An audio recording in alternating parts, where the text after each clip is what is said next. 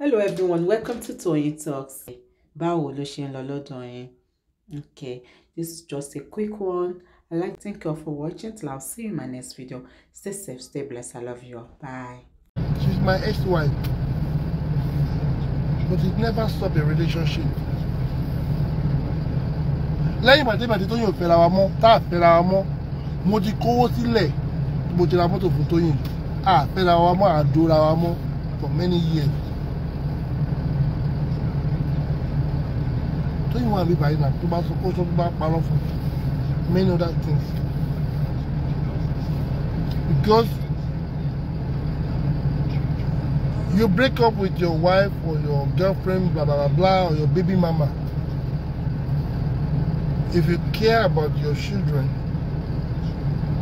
find a way to make sure that their mother is okay. Because àǹfààní náà tó bá rọrùn fún ìyá wọn, àwọn ọmọ ẹ̀ máa jẹnu ẹ̀. Àwọn ọmọ ẹ̀ máa jẹ ń bẹ̀. But in a situation whereby Baba were responsible for ó ti kọ̀yà tọmọtọmọ. Ayé wọn pọ̀ lórí social media tá à ń rí ayé wọn. Mọ́tò tí ayé ọmọ ẹ̀ máa ń bàjẹ́. Àfobìnrin tó bá mú ṣòkòtò, tó bá mú ọjà ẹ̀ tó di ọjà ẹ̀. Ìhá ẹrù yìí nítorí orí òun nìkan ló wà. Kó wá mọ́ ọmọ ẹ̀. Gbogbo wọn tó yáyà lè lè lápẹ̀rẹ̀ oríire lọ́wọ́ ọmọ yẹn. Lè máa ní wọn tó máa parí tó máa lọ sí kó máa parí high school. Lè máa ní wọn tó máa lọ sí high institution. And they will be crying, mọ́mọ́ wọn tó pọ̀ mímẹ́rin ìlànà ní aládùúgbò mi. They did it by themselves. Obìnrin kò ṣọmọ ọkàn, kò ṣọmọ méjì, kò ṣọmọ mẹ́ta. Tí wọ́n raise ọmọ to their highest education. Lẹ́nu kó máa ṣe bọ̀gọ́ máa bọ̀gá wa lórí Facebook pé kí ni kí náà ṣe kí là ṣe mẹ́tò ṣé ilé tó kọ́ láṣẹ mẹ́ta bí mọ́tò ọmọ fọ́ gbogbo orí burúkú yẹn kí ẹ̀kọ́ máa sọ pé mi ò ní ilé Amẹ́ríkà pẹ̀lẹ́ o owó tó ní ilé Amẹ́ríkà jọ torí Ọlọ́run ṣé àṣẹ mẹ́jẹ nìyẹn dàṣẹ́ kọ́ ọmọ ẹ̀bọ́ síta jọ kọ́ ọmọ ẹ̀bọ́ síta owó tó ní ilé Amẹ́ríkà tó ní pé ọkọ̀ kọ́lé sí Amẹ́ríkà jọ kọ́ ọmọ ẹ̀ síta ṣe ti ṣe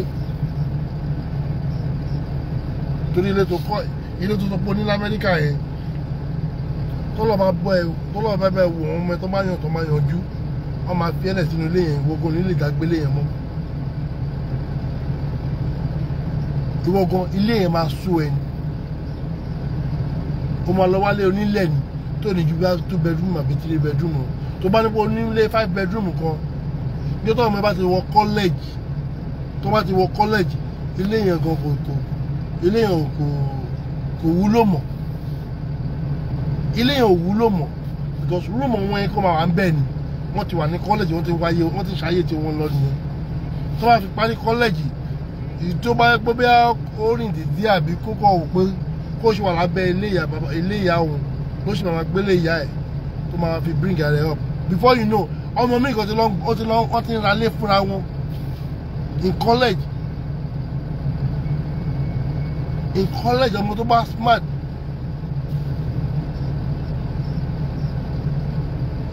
bá smart ní college wọ́n ti ń ralé wọ́n máa fi rent wọ́n ti make owó tiwọn wọ́n lè fèsì fusion tó bá ní girlfriend àbí girlfriend ẹ̀ ó wà ní California ìjọ tó lọ́wọ́ ṣọmọ life tó wà tí girlfriend fẹ́ lọ gbé ní ṣọmọ bẹ́ẹ̀ fẹ́ kó lọ sí California ilé yàrá room tí wọ́n fi sílẹ̀ nínú 5 bedroom townhouse àbí 5 bedroom single family house tó ní ẹ̀ jọ àwọn olùfẹ́ máa gbé bẹ̀ jọ àwọn olùfẹ́ o bá fi rent kan ni wàá gba roommate tí wọ́n bẹ́ẹ̀ máa gbé gbòòṣì lẹ́ ń ṣe ẹ̀rẹ́ ìbútẹ̀ fi búyàn kò ní ilé Amẹ́ríkà pẹ̀lẹ́ ṣé kò ń sùn kò ń jí ni.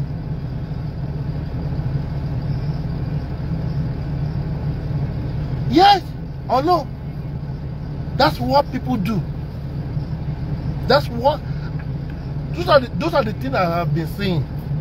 The moment your children are going to university or or close to graduate from university. People will downsize their house. I know some of my uncles and their wife and my aunties. I will call out, I'm at Talewani. I'm a condominium corner. 2-bedroom, 3-bedroom. Because 5-bedroom, 10 basement, pẹ̀lú ẹ̀. Oh, ló fẹ́ máa gbé bẹ́ẹ̀.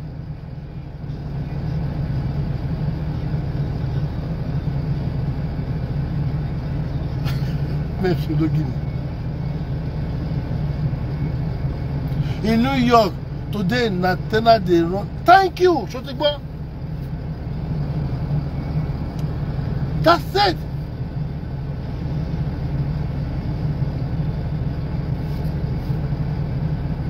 Alájẹ má bínú mi mọ́.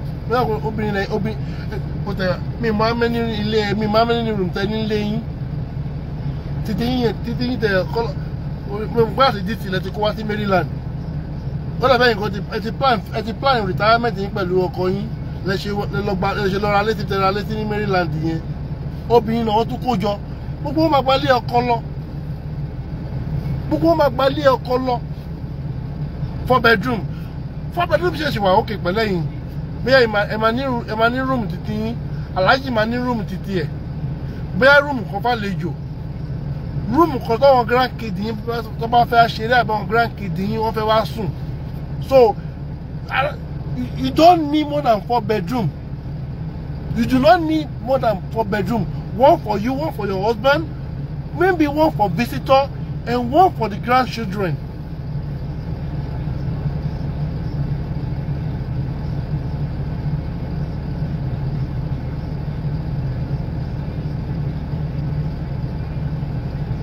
That's it. Just because of a competition, of a show up lórí Facebook pé olóṣì olówó kan oníwèlé kan ó lọ gbélé 5-bedroom mẹ́ta nísàlẹ̀ ní basement. For what? At what age? At what age? Are you encouraging your children to be independent, to be self-independent? Are you encouraging? You know, Nigeria, our so delusion, there's this mentality. Don't get me wrong. Mama find that I'm in that shoe. But I will tell you guys one thing. Mama control, mama pull me back. She know I don't pay 18 years old. Every children need Louis. To pay 18 to the adult, you're on your own. You can start living on your own. You can start doing things on your own. You do not need your parents' permission anymore.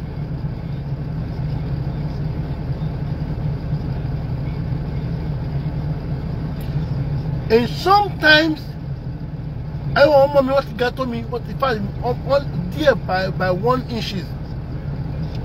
But more figure you want, I be not figure you made up. You see? Ọmọ wọn ti wà ní Texas. Ẹ wá ní ẹ fi yàrá kan lẹ̀ pé yàrá ọmọ yín obìnrin, ìyàrá ọmọ yín ọkùnrin. Ó ti wà nílé ọkọ ẹ̀ ní Texas. Yàrá yẹn. Kí ló máa gbé ní yàrá yẹn? Ẹ máa wá sọ yàrá yẹn máa sọ di storage. Jàkárì wọ̀ àwọn ẹrù tó yẹ kí dànù. Lẹ́tọ́ máa lọ máa pile jọ. Before you know, ayún eku. Ló máa bá máa occupy inú yàrá yẹn. Now, our mistake is what I say. Take me no man fẹ́ by me, or mati ṣe empty. Ma fẹ́ mati ba ṣe, ma tún caution ara mi padà. Òun ni pé mo máa fẹ́ máa bá ọmọ mi sọ̀rọ̀. Ma fẹ́ máa control àwọn ọmọ mi. Ma fẹ́ máa fún ọmọ mi permission, or ma fi pé wọ́n need the permission mi kó tó ṣe kó tó fẹ́ ṣe. And they are over 20 already.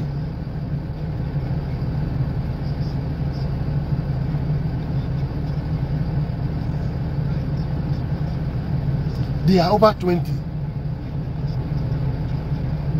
Àwọn ọmọ tó ti wọ 18 tí wọ́n ti wọ 20.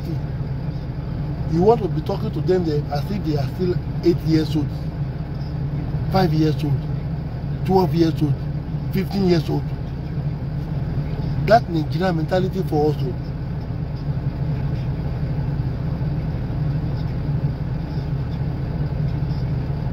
That Nigerian mentality. Sometimes, you know, my mommy say, no, you can't do it. Our mommy, because they are good children. I want to know why daddy my daddy want me to do that. My daddy don't want me to do that. In a real civilized water wine, you don't need your permission.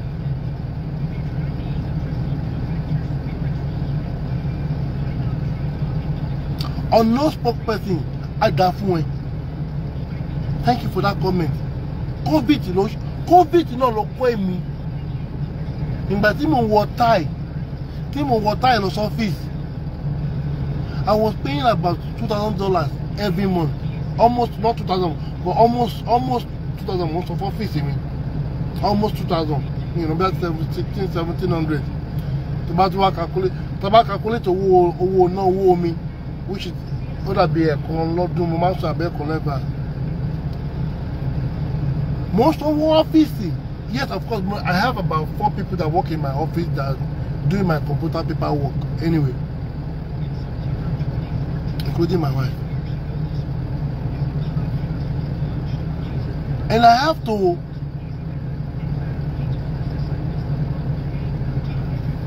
thank you, Modino Eshijari.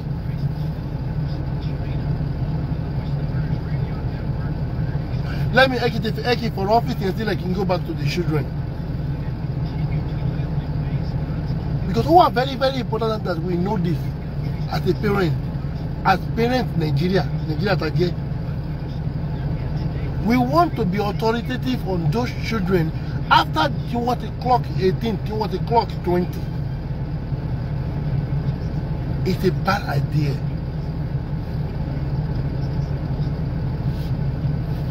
Mi mo jẹ́ tí mo ti bá ọmọ mi sọ̀rọ̀, tí mo ti bá wọn sọ̀rọ̀ gbẹ̀yìn gbẹ́jọ́ mo bá Muhammed sọ̀rọ̀ níjọ́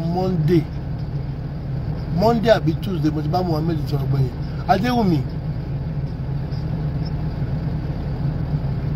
kí lè ní ìjọ ọ̀la mo rí àwọn ọmọdé yìí jọ sorry mo rí wọn kí ló máa bọ̀ Florida.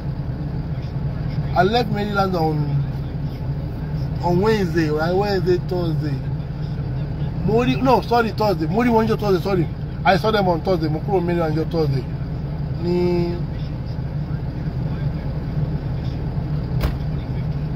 Mukuro Mary and Wednesday. I think I left Maryland on Wednesday, not Thursday. Wednesday, Mukuro Maryland. Moro mommy. Usually, the mother travel out of the state. Maloti California, my bomb mommy, my hug you, my kiss you, my shit, Baba shit, because you should think shit. Only anything can happen to me on the road. So I always try whenever I go home and before I get back on the highway, my make sure my kiss, my hug mommy. You know, we hug each other. And they told me it has been a while. Yeah. So like Muhammad was about Muhammad sọ̀rọ̀ last, but I don't mean nothing but the but mo wọ́n yọ wọ́n ìdèkì tó kúrò ní àdúgbò. But at least one man test me lójoojúmọ́. They test me every day. Phone ìdìbò mo fẹ́ tọ́ ní ìsìn torí kìbò mi ṣe láṣà. One man test me lójoojúmọ́. They test me every day. Hey daddy, where are you now? Oh, I'm Florida. Are you okay? I'm okay. Drive safe. And you know, because we're okay, that's it. Because all my men shame me. If you don't read me,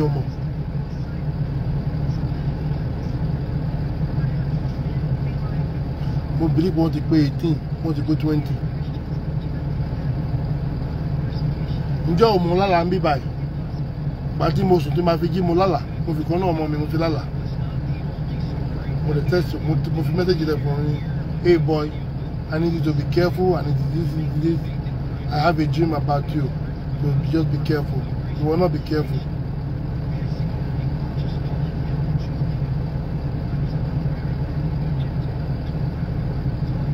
So So they have the free. I give them room to groom themselves, to develop themselves, to bring the challenge in them, to bring it out. And what I do, I support them, I encourage them, I motivate them. I don't discourage them.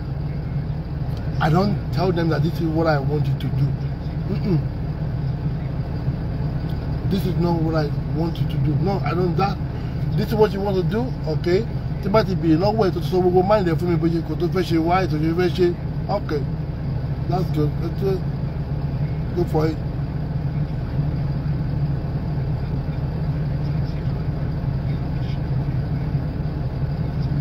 Do you understand? But I will be. I fẹ́ máa control wọn ọmọ wa. I fẹ́ máa dictate fún wọn. Ọmọ 20 years. You want them to go and do X, Y, and Z. Almost 20 years.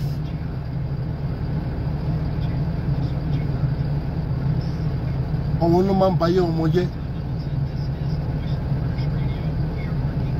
Those children, the moment wọ́n bá ti pé 18 years, wọ́n ti pé 20 years, wọ́n ti mọ̀ kọ́ tó wọ́n fẹ́ dà. Wọ́n ti ní vision. Wọ́n ti ní vision kọ́ tó wọ́n fẹ́ ṣe láyé wọn. Because tí wọ́n máa good at wọ́n ti mọ̀. But as a parent, Nigerian parent, wèrè wa, a fẹ́ máa báwo ni fẹ́ sọ òyìnbó yìí? A fẹ́ máa put our own kìíní lé wọn lórí. Àwọn ọmọ yẹn wọ́n mọ capacity ara wọn, wọ́n mọ nǹkan tí wọ́n lè ṣe, wọ́n mọ ibi tí brain wọn ó dé.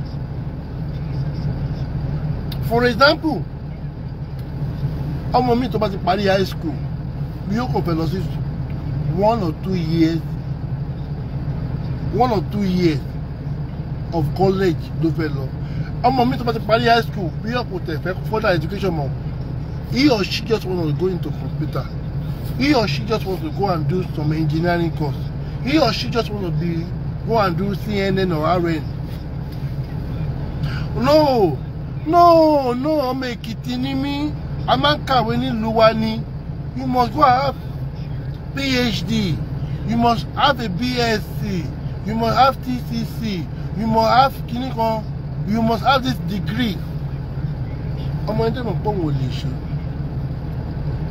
Ó ti ní life ẹ̀, bó ṣe fẹ́ choose life ẹ̀. Direction tó fẹ́ face in life, òun ti ń ṣe fúnra rẹ̀. But as in Nigeria, you must be lawyer, you must read law. In our family background, doctorate la máa ń gbà, ó máa ń kàwé.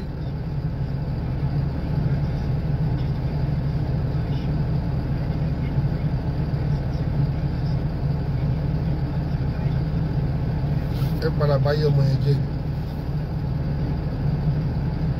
Nǹkan ti tẹ̀yìn.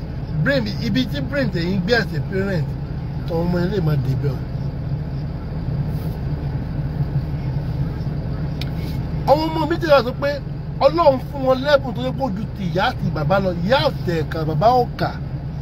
Bọ̀dọ̀ ọmọ ẹ fẹ́ ka, wọ́n fẹ́ ka kan tí ìyá òun bàbá òun wọ̀ ọ̀kà. They will just want to go to school and they just want to read. They just want to have all this PhD. You just want to have it. Ìwọ bí wọ́n máa pẹ́ à ọmọdé ṣe wé ọ̀pọ̀ jù. You will encourage such children.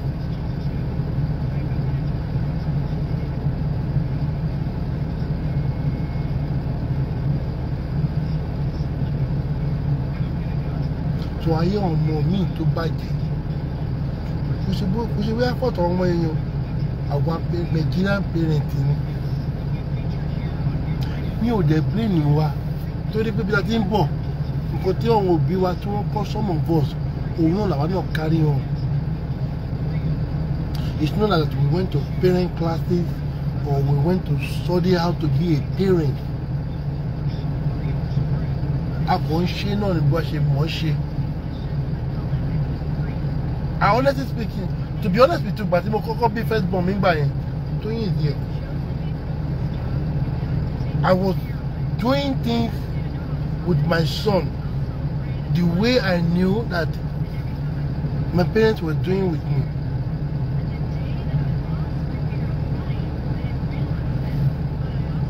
I was applying a lot of things that I knew I learned from my dad. I was applying that to myself to train my own son, to build my son. It's that because that's what I knew. In academic, education, religions-wise, social life, and some of the things, activities I think on anything. Some of it, a lot of things I got it from my own parents. The bonding.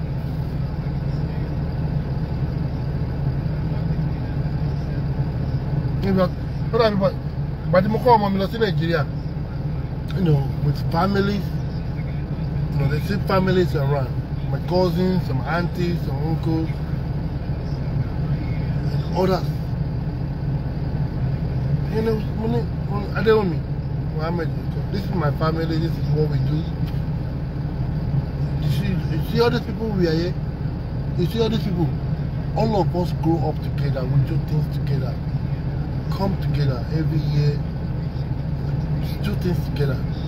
And that's the legacy my mom and dad leave me at.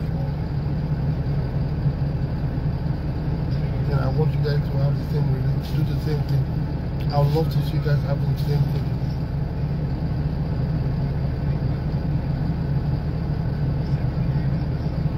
Keep the family together, keep the bonding together, keep the love together. Love one another. Be there, support each other. Don't love enjoy America or enjoy Nigeria. Make sure the love and bond stand together. And that's it. That's it. But in meanwhile, you know, training my own children, I'm training our mommy. I know I was making a lot of mistakes along the way. Especially if I talk about mommy, we should realize some of the mistakes. But I only do it because that's what I learned from my parents. I'm meeting one on talk about me, more regret it. I regret it. More regret it. In fact, that very night, before anybody say, "Oh, I think about mommy, love me, go to feel bad."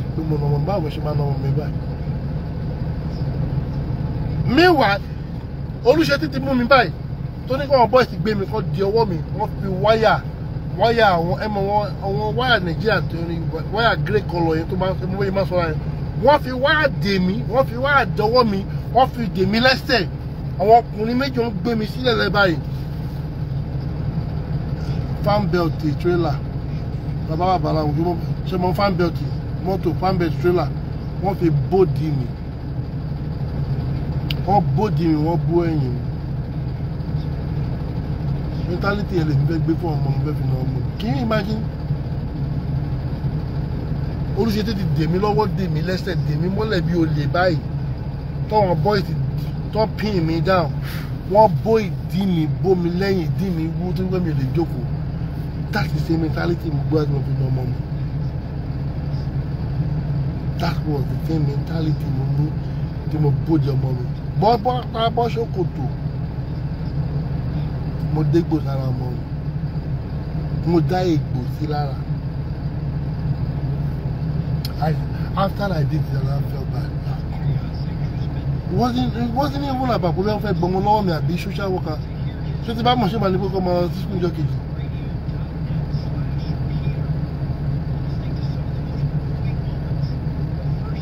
Maybe if I wasn't beaten that way, I would not do the same thing to my own children.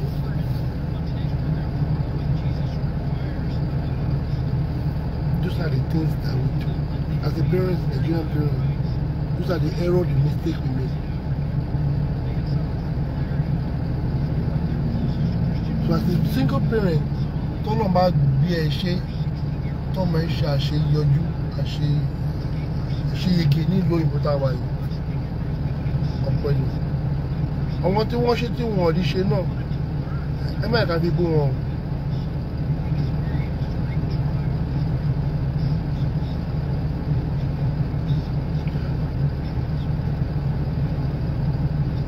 Of course, I do beat myself to a point, you know, until I realize the mistake.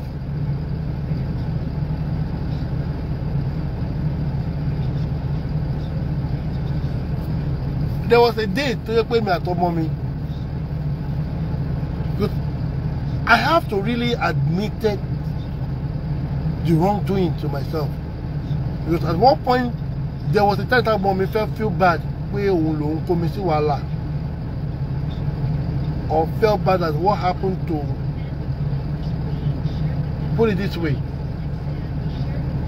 because we are all family, me, my wife, my children, we all together.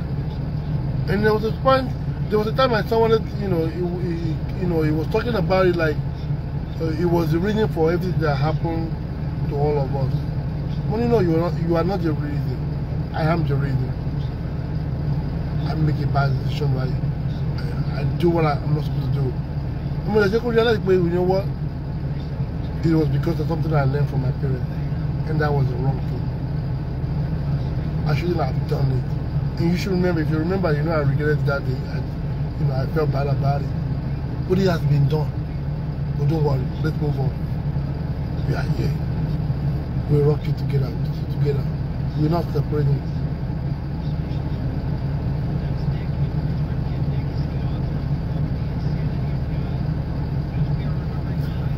Nigeria tí mo ṣe lọ ní August tó kọjá lọ yìí. Àbúrò mi ó na ọmọ obìnrin ọmọ tó bọ́ 15 or 17 years kan lọ́mọ 17 ó na ọmọ ẹ̀. Fa kí tó lọ ló ti nà mọ́ orí bọ́tọ́ bá ń ṣe fídíò kan fún mi mo tójú ẹ̀ wú mi kí ló ṣe onídájọ́ òun náà mo láti parí fún pàbùrọ̀ kò yá wèrè ni kí ló na ọmọdé yìí fún báyìí ló ṣe báyìí na ọmọdé. I won't lie to you. I really felt kind of people máa mọ̀ pé mi fẹ́ kí ẹ jẹ́ ọmọdé mi. Mo fẹ́ gbé àbúrò mi gbé lọ sọ́dọ̀ ọlọ́pàá kí n lọ kán lọ arrest 45 kó na ọmọ yẹn bó ṣe na ọmọ yẹn. Àjọ wa sọ̀rọ̀ yẹn. Mo ní báwo ṣe mo ní wá àtúnṣe na ọmọdé báyìí tó ṣe máa ó ní ẹ̀wọ̀ ẹ̀gbọ́n. Ó ní ẹ bá gbọ́dọ̀ àbúrò mi sọ ó ní ẹ̀gbọ́n ó ní sẹ́wọ̀n kó òun fẹ́ yàwó gan-an òun bá yà wèrè gan-an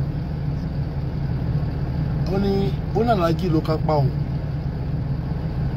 mo ní kìlómì ó ní aláàjì ló kápá òun ó ní ìjọkọ̀ níjẹ̀bù ó ní òun kò tẹ mi ìrántí kan tó ṣe kò sọ fún mi ìrántí ẹ̀bọ̀ ó ní bọ̀tí ìjọkọ̀ níjẹ̀bù ó ní aláàjì gbé òun ó gbọ́ wọn bọ́ọ̀lù wọ́n wá di òun dáàdì mi jẹ́ máa ṣe kíní ẹ̀kan fún wa ọmọ tó bá fẹ́ ní sọ pé òun ya wèrè àbọ̀ ọmọ tó bá ń parọ́ dáàdì mi má parọ́ lẹ́gbẹ̀ẹ́ dáàdì mi o tó bá jẹ́ ọmọ tó bá ń parọ́ àbọ̀ jalè dáàdì mi máa bàjẹ́ òun wà nù tí ayé ẹ̀ bàjẹ́ wọ́n máa gbọ́ wọn bọ́ọ̀sì dáàdì mi náà bọ́ọ̀sì tó pọ̀ lọ́wọ́ ó wá ní wọ́n mú òun wọ́n di ọwọ́ òun wọ́n wá fọwọ́ òun wọ́n wá há òun sórí igi tree orí tree ni kò ní bẹ́ẹ̀ igi o tree wọ́n há òun sórí igi alájí wa ní pípọ́ máa nù ún wọ́n fẹ́ nù ún pápá yẹn tó pé òun ò lè jókòó òun ò lè rìn oníjọ́ yẹn lára òun balẹ̀ tó mo níyẹn náà ló ṣe fọ́mọ ẹ̀ àwọn ní ẹ̀gbọ́n ó ní ìkọ̀tún jẹ́ kóun fi ọgbà àwọn ọmọ ta sílẹ̀ nìyẹn mo ní sọ òun ló wá fẹ́ ṣe òun náà lòun náà ṣe fọ́mọ ẹ̀ nísìn tó fẹ́ pé ìnà tó fẹ́ nà yín ìnà tó nà yín nísìn ló máa kóun náà ṣe yìí ó ní ẹ̀gbọ́n ó ní kíní yẹn jẹ́ kóun ṣe yìí. Now I'm not encouraging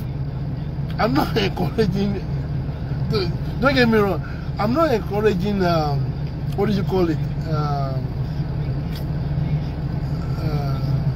kí ló ti ń pòyìnbó ẹ̀ kí ni kò beating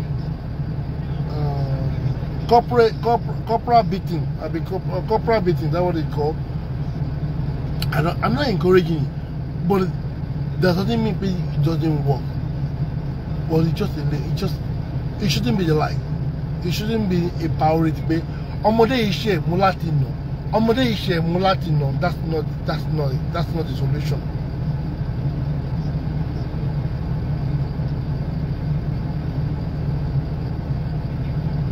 Do you understand? That's just not the solution. But ọmọ lè ṣe ń gbà mí kí ọkọ̀ kan fún gbàrún. There is nothing wrong fún gbàrún. Kó lè mọ̀ pé kókó reset the brain ẹ̀. Ọmọ kan lè ṣe ń gbà mí kókó fún lábàrá ń gbàdì. Nothing wrong pẹ̀lú yẹn. Ìyẹn wà okay. Reset náà pé kò fi reset ẹ̀ kó lè mọ̀ pé you are still the father. You are still the mother. Mo máa sọ pé kó bọ́ṣọ̀ má dà bọ́lẹ̀ sórí bed.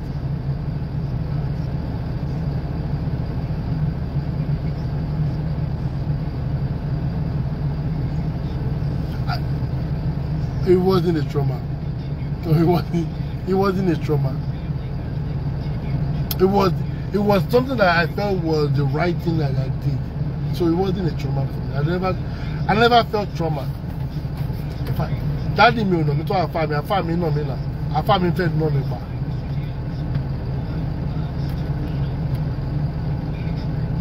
Afa mi ló no me ju. Afa mi wicked gan mo sì fi wọ́n ṣe yẹ̀yẹ́ ní Nigeria tí mo lọ láti ní ṣojú àwọn ọmọ wọn mo sọ báyìí mo sọ fún ìjọ ọmọ àfá mi mo ní ọ̀tí bàbá yín ṣe fún mi mú bàbá yín ṣe máa ń nà mí àfá mi ò nà mí lọ́wọ́ báyìí àfá mi máa ní kí n nọwọ́ tó bá nọwọ́ báyìí ibi ìbàlẹ̀ àfá mi máa ti gbé nà mí lẹ́gbàá wọ́n máa ní kí n nọwọ́ tó yẹ kó nà mí látẹlẹwọ́ àfá mi máa nà mí báyìí àfá mi máa nà mí lẹ́gbàá láyà wọ́n máa nà mí lẹ́gbàá láàrin ẹ̀yìn bẹ́ẹ̀ sọ pé tọwọ́ mi ò ní lè kan bí tọ́wọ́ tí má kì í wà má máa jà bí wèrè pé ẹni tí wèrè pé mú tọ́jà wèrè pé sára má máa ṣe báyìí má máa ijó wèrè padà wá síbí wá tún ṣọ́ mi wá tún fi sí mi lẹ́yìn ọwọ́ mi ò ní kàn ìyẹn tọ́wọ́ pọ̀wọ́ mi má máa ṣe báyìí wá tún ṣọ́ mi gbogbo yẹn brutality ni bọ̀tẹ̀ ní nǹkan ṣe báyìí ṣé àwa fi sìgá sílẹ̀ tó fa sìgá ń fagbó amọtí but apá wálé àfá wa I should respect àfá wa because ọwọ́ iná tó wọ́n náà wáyé náà don't get me wrong I'm not promoting it but ọwọ́ ọ̀nà yẹn náà ọwọ́ nínà tó náà wáyé náà ó tún ní meaning because for someone like me I could have been a bad guy. I could have been worse than this. But mo rántí ọmọ ẹni tí mo ń ṣe. Ó máa ń ring létí mi pé okay Kọ́lá mo mọ ẹni tó ń ṣe ó náà àwọn èèyàn don't disappoint them. Don't disappoint them.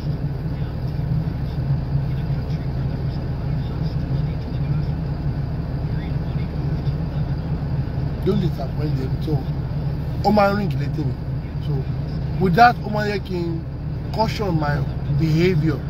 Or can lo shekonita to mo pe to ma wa sile Oma baby Oma disop me bi mi.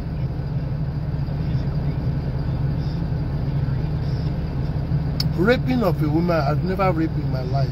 I've never raped. Even when I have the opportunity to do so, I've never done it.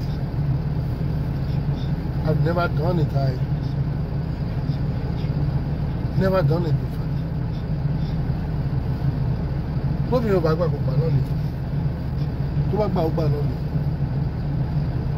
But gómìnà tó kọ́ tó pọ̀ wò gbà máa lè náà ṣé ọ̀rọ̀ ni ṣé mi mọ̀ báyìí bóbìnrin sọ̀rọ̀ ni àwọn kan tí wàá bú mi wọ́n ní pé ní ọ̀nà wo ló ń dó mi gan wọ́n ní báwo ló ṣe ń bá yín sọ̀rọ̀ wọ́n ti rò mí pa lórí Facebook ayé yìí ò ní dá lórí Facebook ẹ̀yin tẹ́ rò mí pa ayé yìí ò ní dá sódì àwọn ọ̀sán wọ́n náà ló ń dó wọ́n náà olórun ló ń dó wọ́n ní báwo ló ṣe ń bá yín sọ̀rọ̀ èmi òbò tí mo dúró lórí Facebook yìí lẹ́yìn mi àti no call ID mi ò bẹ́ẹ̀ lómi ti dóbò tó wà àméjì ní ìkọ̀tà dólóbò lórí Facebook yìí náà mo ti bọ́ pátá nídìí wọn no call ID ṣé mo parọ́ ni ní ọ̀rọ̀ mo ti bọ́ pátá nídìí wọn lórí social media yìí wàláì mi ò lè káàdì tó.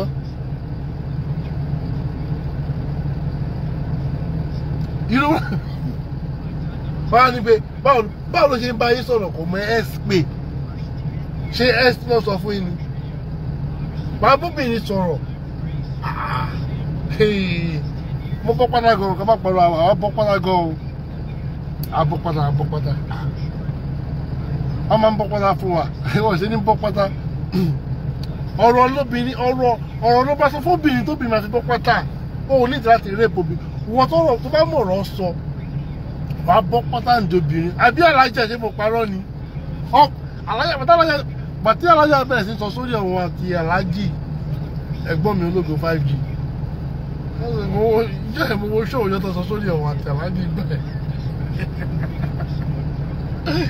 ẹ̀rí kan pa mí wọ́n dàbí Facebook flag mi jọ wọ́n restrict mi jọ mi ò lè comment nítorí èmi ṣe lè comment you know no be forget the story.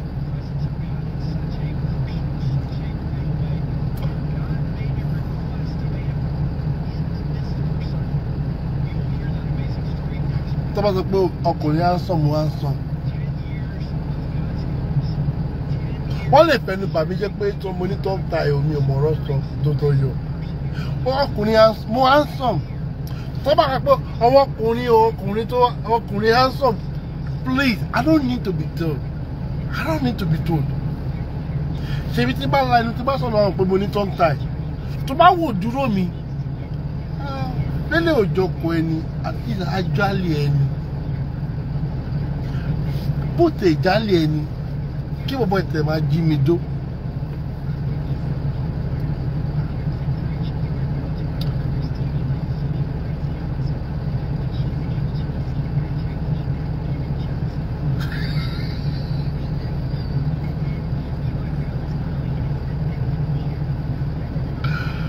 ọmọ ti late àbọ̀ ti late ẹ má gbóbò sílẹ̀ fún níbo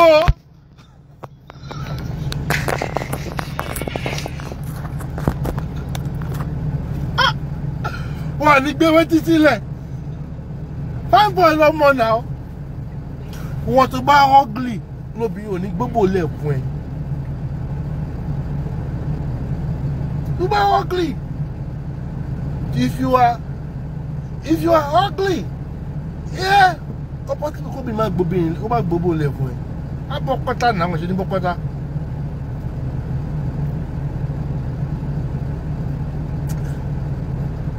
àwọn tó pé yàwó lé gan rí wa wọ́n máa ń kó wa jẹ yàwó lé nìyẹn o ká ló bá sọ wípé àwọn tó ń ṣe yàwó lé ẹ fi yẹn lẹ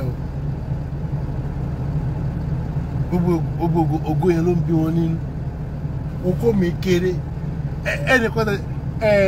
ẹnìkan sọ̀rọ̀ ó ní time tó bá ń ṣe show tọ́wọ́n bá wo ṣòkòtò ẹ̀ wọ́n máa ń wo okó ẹ̀ kéré okó mi kéré ẹṣin gan tí ẹṣin bá lórí dúró okó ẹṣin máa ń sá wọlé okó ẹ̀ máa ń sá wọlé tó bá ti róbò ló ṣe máa nà síta ẹṣin bókó ẹṣin ṣe tóbi tó bó ṣe gùn tó okó ẹṣin máa ń sá wọlé bọ̀ tó bá ní kíní tá à ń sọ yìí okó yẹn máa nà síta. ẹjẹrókó ọjà parí okó ìjàpá ó tó kó mi lọ́nà 3 okó ìjàpá tá ń wò yẹn ẹ ní láti dá pàtàkì ọkọ mi kẹtọ́ ló kó mi àwọn tó bá ń dómi láàrin ní kẹlọ́bìrì lọ́wọ́ pé bọ̀bọ̀ DKY yẹn máa ń sọ pé kó ẹ̀ kiri ń bọ́ confirm ẹ̀ wá sọ fún wá lè sọ fún yín wá sọ fún yín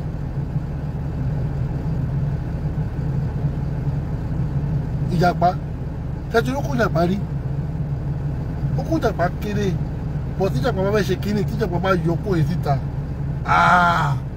ọba ni o eléyìí ò ṣe pé lọ́wọ́ ẹ̀ ń polówó ara ẹ̀ mi ì polówó ara mi o ẹ má wà mi ì gbá o ilé ti kún. My hand is loaded. Mo ti full. Mi polówó ara mi o. Tó bá lọ ẹni kọ́ ọmọ yín obìnrin kó wá yiri ẹ̀ wò. Ẹ̀yin tẹ́ tọ́ kó mi kéré yẹn. Tẹ́ bá ná ọmọ obìnrin tó ti above 20 years, tó ti above 30. So náà ọmọ 20 yẹn kò mi ò like máa dùn. Ẹ̀rù máa ń bà mí.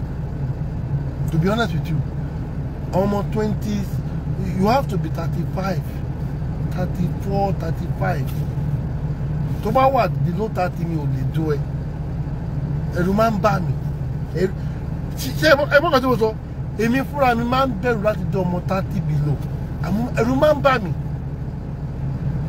Ẹ̀rù máa ń bà mí. You have to be 34, 35 upward. Ọkàn má balẹ̀ pé mi ò mo ṣọmọ kékeré mo gbé wọlé. So tẹ́ bá ní ọmọ tó ti wọ 30 na above, ẹgbẹ́ wọn kọ́ wá gbé ẹsẹ̀ kọ́ set wọn ẹsẹ̀ wọn dẹ̀ ẹ má set wọn fún mi o mo máa rí yín wọn máa wá sínú inbox mi àwọn ọmọ àlè máa ló lóṣù wọn náà wá wọn fẹ́ àgbòkó mi mo pa láì mo parọ́ ọmọ wá sínú inbox mi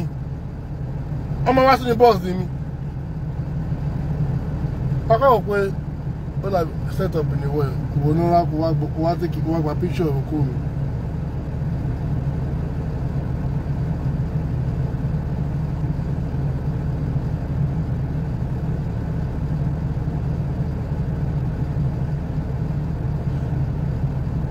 Ẹ̀rù máa ń bà mí ni honestly.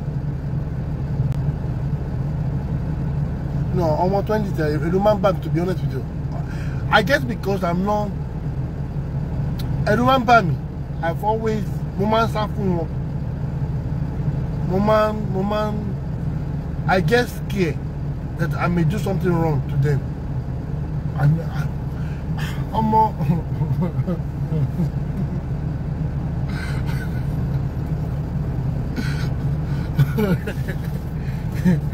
And I do run away. I don't deal with children. I don't deal with. You have to be mature gidi. Mature. Then go to better. You know, I share with twins, but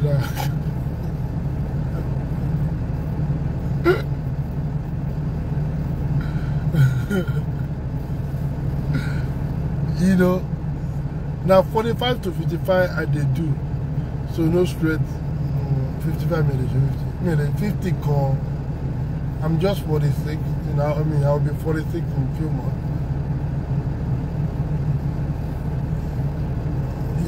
Yeah, 50. Yeah, 50. But do you 50? What am I do? Yeah, 50. Yeah, 50. I'm gonna do yeah 50. 50. This is 50. 50. Yeah, 50. You have to be around 50, 47, 48. 50 didn't darúgbó bọ̀ díẹ̀. Ẹ má bínú ẹ̀yin. Ẹ̀yin láti pé 50 ẹ má gé mi jẹ o. Ẹ̀yin ya 50 ẹ má gé mi jẹ o. 50 didn't darúgbó bọ̀ náà. 50 didn't darúgbó. Òbò ló fẹ́ tó ní ya 50 náà. Òbò tó ṣe menstruation mọ̀. Ìmọ̀ láìkòbò tó máa ṣe menstruation. Òbò 50 àbí kí ni wọ́n wí? No call ID. 50 like Naomi Campbell. 50 the sub menstruation. Ẹ má bínú ẹ̀yin ìyá wa tẹ́ wà 50 ẹ má bínú o. Ẹ má bínú o. Bébí ṣe feel èmi ṣe ń sọ mi mẹ́lòmí o. Ẹ má bínú o. Ẹ̀rọ máa kì í sọ̀rọ̀ tí mo sọ yẹn àwọn ìyá 50 máa bínú sólùwẹ̀ anything. Grandma ti gbórí wọlé. Ẹ wo mo ti fẹ́ lọ kàn wọ́n mo ti fẹ́ kàn màmá yẹn mo ti fẹ́ kàn wọ́n 50s yẹn mo ti fẹ́ kàn wọ́n léwu. Èmi kàn sọ pé èmi ń tèmi ìyá mi ò lè ṣe 50. Ẹ ká jíwọ́ lọ́wọ́ torí 30 sí èjì mi. No, ẹ dúró láti orí 30 sí èjì mi ò ṣe 50 above mi ò ṣe 30 below. No. You know.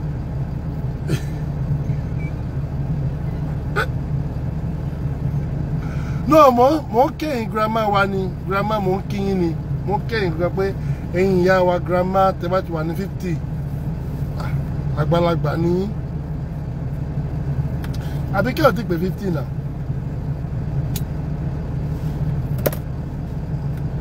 Àbí kẹ́ ìyá yìí àbí kí o ti pè 50 òun náà mo yẹ sọ pé 50 once you are above 50 mo lè ṣe once you are above 50 but tó bá ṣe wà 50 and below àbí kí o ti pè 50 náà. Mi sọ pé mo fẹ́ jẹ iṣẹ́ àbíkẹ́ o ẹ má fọ̀rọ̀ sí mi lẹ́nu o ẹwà mẹ́fì olójú ní ṣọ́ọ̀bù ẹ̀ mi ò ẹ sọ́ọ̀bù àwọn ọmọ ayé ara wọn rárá gbọ̀rọ̀ sí mi sọ pé mo fẹ́ jẹ iṣẹ́ ẹ̀gbọ́n mi là àbíkẹ́ o àǹtí mi lè dẹ́gun ṣó pọ́ sí kí ṣáàbùrò máa ń dẹ́gun ẹ̀ ni àbúrò lè dẹ́gun ọ̀nà. Àbúrò lè dẹ́gbọ̀n kórun má pa wọ́n pọ̀ lórí bẹ́ẹ̀dì kó lè má pa náà àmì àti lápẹ́ ẹ̀gbọ́n ẹ̀ jẹ́ olójú kòkòrò ẹ̀gbọ́n tẹ́gbọ́n bá jẹ́ olójú kòkòrò ẹ̀gbọ́n lè dùn tó jẹ́ pé wọ́n ti gbé dùn ẹ̀ lọ òun lè fẹ́ jẹ́ àbúrò ó máa ń ṣẹlẹ̀. Èwo ní 1970 ọmọ 78 ni mí. Ọmọ 1978 ni I was born in 78.